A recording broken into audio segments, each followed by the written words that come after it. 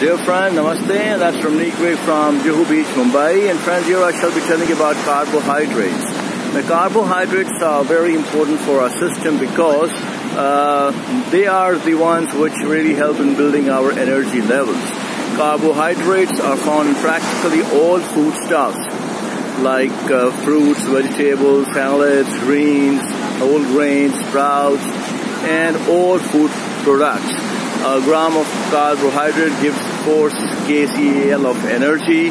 So again, a very energy-giving foodstuff. But again, it's important to take in the right carbs, because carbs could also be of two types. One are called the high glycemic index carbohydrates, and the other are called as the low glycemic index carbohydrates.